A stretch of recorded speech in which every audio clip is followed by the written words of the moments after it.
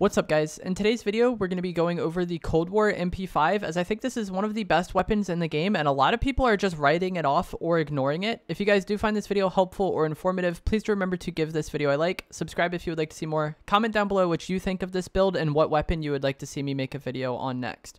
So the Cold War MP5, I think it's a top 3 SMG for sure. I think the top 3 subs in the game right now are the MAC-10, the MP5 from Modern Warfare, and the Cold War MP5. Maybe in that order, but it could be pretty interchangeable. I have to get more experience with this SMG. But the MAC-10 got nerfed. I feel like a lot of people ignore that, but the MAC-10 came out, it was super busted. It got nerfed, but the Gallantry blueprint, for some reason, didn't receive those nerfs up until the most recent week when the DMRs were also nerfed. So the MAC-10 isn't as effective as it once was. It's still an incredibly good gun, and it probably still is the best SMG, but the difference between the MAC-10 and the Cold War MP5 or the Modern Warfare MP5 isn't as big as it once was, and you can definitely get a lot done with these other submachine guns. Like I already said, I believe those are the top 3 SMGs. The Modern Warfare, or the Cold War MP5 is just a little misunderstood, I feel like, because a lot of people are taking advantage of the wrong attachments on it, specifically the Task Force barrel. We're going to talk about that when I get to the build here in a bit. But the Task Force barrel is probably not what you want to use, but a lot of people are just using it. The Cold War attachments are very confusing, and a lot of the descriptions for them are mislabeled. If you guys were unaware, a lot of times the Cold War attachments say they do one thing and do like a completely other thing. Lots of creators have been able to test this and find this out, like JGod and True Game Data. It's just how it is. So these attachments, don't trust what they say they do. Trust what YouTube creators say they do. As dumb as that sounds, they're just bugged for right now. Hopefully that gets fixed in the next update and we actually can get accurate descriptions of what these weapons do. So what does this MP5 have going for it? It has an incredibly good time to kill, actually. It kills faster than both the MAC-10 and the Modern Warfare MP5. Its main drawback is it has more recoil than both of those weapons, and the way a lot of people are loading out this weapon is going to end up making it have more recoil than it should. But even with this ideal loadout that I have, it still does have more recoil than those other 2 submachine guns from my experience. So we're going to get into the build now. So for our class setup for this weapon, we're going to have a pretty standard build, but a lot of people might not know what are actually the best attachments to use on this weapon. I actually changed my build quite a bit, and once I settled on this, I had a lot more success with the weapon, and I liked the weapon a lot more. To start off with, we're going to go Agency Suppressor. That's pretty much self-explanatory. It's basically the Cold War weapons version of the Monolithic Suppressor. The barrel is where a lot of people mess up. A lot of people just go for the Task Force barrel. What this barrel does is damage range, bullet velocity, reduced horizontal recoil, but increased vertical recoil, which sounds like a good trade-off as vertical recoil is easier to control than horizontal recoil.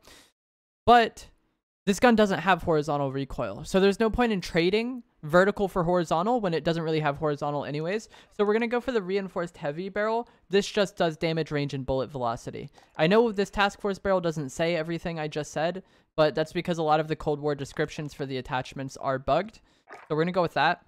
For the underbarrel, we're going to go with the Bruiser grip. Once again, the attachment description is bugged. It says this does melee quickness, but the Bruiser grip is actually the grip which reduces vertical recoil the most. And as we already said, vertical recoil is what the MP5 has most. So we're going to go with the Bruiser foregrip. For our magazine, we're going to go with the Salvo 50 round mag. And we have one remaining attachment. You could go Serpent Wrap, and that's what I did for a while. You think of this like stippled grip tape, but it's not. The benefit you get from Serpent Wrap is very minor, almost negligible. So instead of wasting an attachment point on that, we're going to go with the collapsed stock. This is going to increase your, or reduce your sprint to fire time, which is going to make your gun much more reactive. If we go to the Modern Warfare MP5, for example, let's put that somewhere. You had, oh shoot, I did the wrong MP5. With the Modern Warfare MP5, we had 5 milliwatt laser reducing our sprint to fire time, and then also stippled grip tape reducing our sprint to fire time. So you had a very speedy, very reactive class setup with the Modern Warfare MP5, and that's kind of what we're going for with this one. Another attachment you could use is the Raider stock. This has the same sprint to fire benefits of the collapse stock, but it has better strafe speed. This is going to mainly come down to comfortability. I strafe aim a lot, and I haven't been able to get used to these faster strafe stocks. But if you're someone who can get used to them, the SAS combat stock or the Raider stock are very good attachments, and you could use either one of them over the collapsed stock. If you don't like that faster strafe speed, you don't feel like putting in the time to get used to it, this is a good attachment. You get faster sprint out time, and there's no downsides to it. So that's going to be our final attachment for this, and that's a reason why a lot of the Cold War weapons feel a little bit weird compared to like the Modern Warfare MP5 per se, is because we had 2 attachments reducing our sprint out time on the Modern Warfare MP5. And as you see with that build, we're not going to be taking advantage of the task force barrel. Once, like I already said in the video, the attachments do not do what they say they do. A lot of people see the task force barrel and they're like, ooh, improved damage. This is definitely the way to go, right? And in some guns, it is going to be the way to go. Like the FFAR, I think the task force barrel is definitely the way you want to go. But for this MP5, because the recoil it has is pretty much only vertical, you're pretty much griefing yourself by putting on the task force barrel because you don't have to worry about horizontal recoil anyways. So don't put on the task force barrel. Put on that bruiser foregrip. That's going to give you the least vertical recoil possible with this weapon. And once I put on the collapsible stock, or if you want to use the Raider stock, once you get a faster sprint out time, these Cold War SMGs feel so much better than what they initially do. I feel like that's one of the reasons why a lot of people didn't enjoy using the Cold War SMGs at first. People used the MAC-10 because it was just brutal and like insane damage output, but not a lot of people wanted to use this MP5 because it just felt like clunky and weird compared to the Modern Warfare one. But when you put on one of these sprint to fire stocks, you get a much better handling weapon. And I think these sprint to fire stocks are really good. I also use one on the FFAR.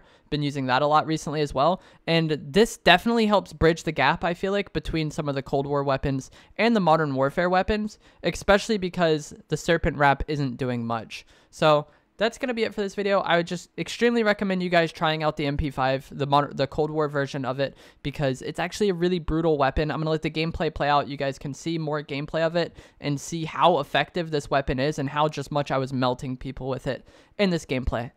Like I said before, if you guys did enjoy this, find it helpful, remember to give it a like, subscribe if you would like to see more, and comment down below which weapon you want to see me make a video on next, if there's any weapons that you're struggling with in Warzone.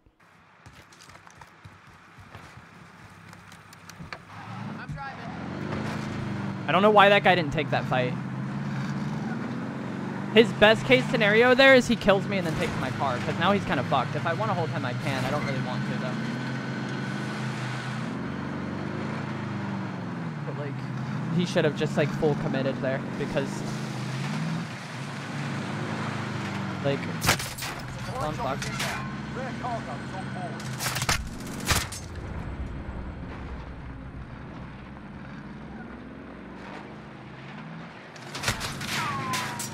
He's just not allowed to miss. Pretty cool.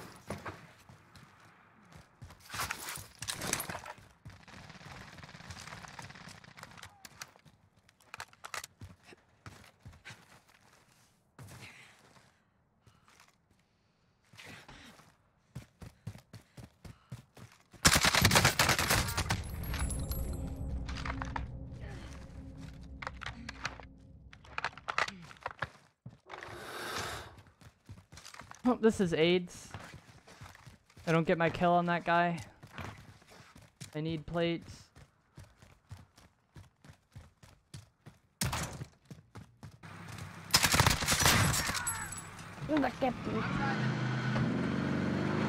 This is so dangerous. No one ever misses shots ever. So like the fact that I'm driving around with no plates like this and my car is one shot is so busted. But I need to get out of here.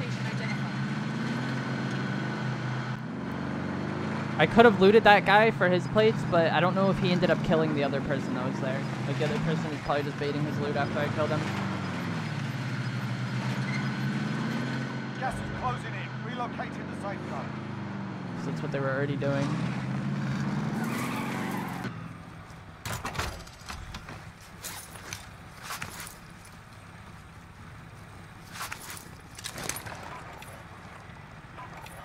Recon online. Surprised I didn't get down there. UAV entering the AO.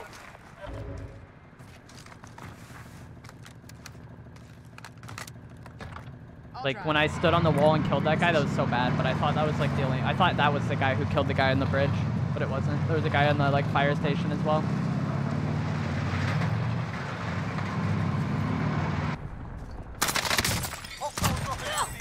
Damn, I fucking fly.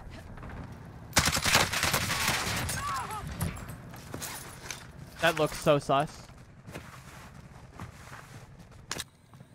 Normally I wouldn't use the trophy like that, but we have a Bertha that's full HP. I don't necessarily need the trophy. Dude, why was that kid's footstep so quiet? Why was what? Oh, this kid's so dirt. He needed to get a ghost class, so we had to use that floor loot Milano. I would not do that. I would have just gotten my normal class and then like did the bounty and got ghost afterwards, you know?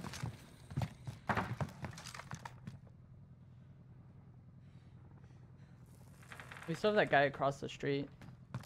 I kind of want to chill here while the zone closes though and see if there's anybody else coming from like lumber because we're already here.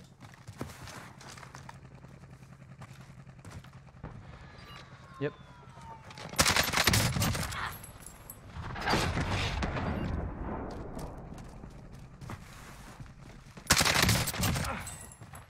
Yo, let's go Desire.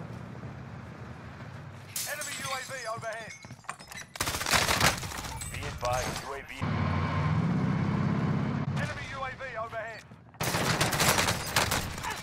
Alright, GG. Shit. I was coming to kill this guy. I didn't think he would be like literally right there. I wish this game you could free lean like Rainbow Six. You just like the only time you can lean in this is if you're mounted. Because if he went out the other side, I wouldn't have been able to see him. I'm happy he just died. That's cool because I don't have a lot of ammo. We have 3 opponents. I don't know what I want to do here. I might have to make use of this guy's sniper or some shit because I'm like so low on AR ammo. Like the fact that this kid didn't have ammo for me is pretty grief. Gas is closing. Get to the new safe zone. New zone. Good and bad. We get focused here.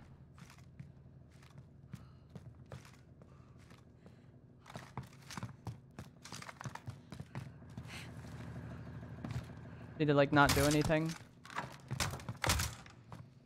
Like one little drop of AR ammo would actually make such a difference because then we would have a mag for each player and that's fine.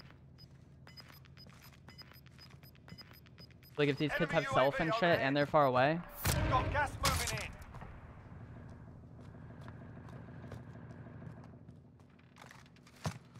I'm gonna hide in this bathroom. I'm not. I'm gonna hide in this closet.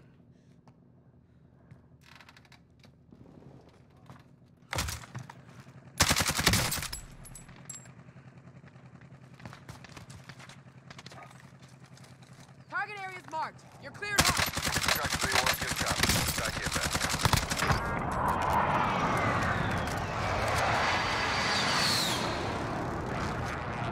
This kid definitely revives.